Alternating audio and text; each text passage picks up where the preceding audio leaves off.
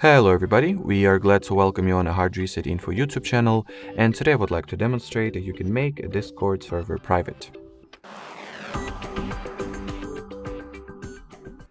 So to begin with, open the server settings page, onwards enter the roles section.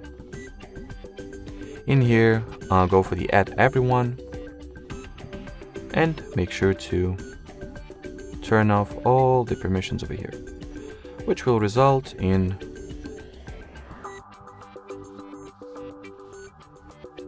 this server becoming private, or to put it in other words, you will be the only one that will be able to invite new members. And save the changes, and that will be it. So thanks for watching, and bye bye.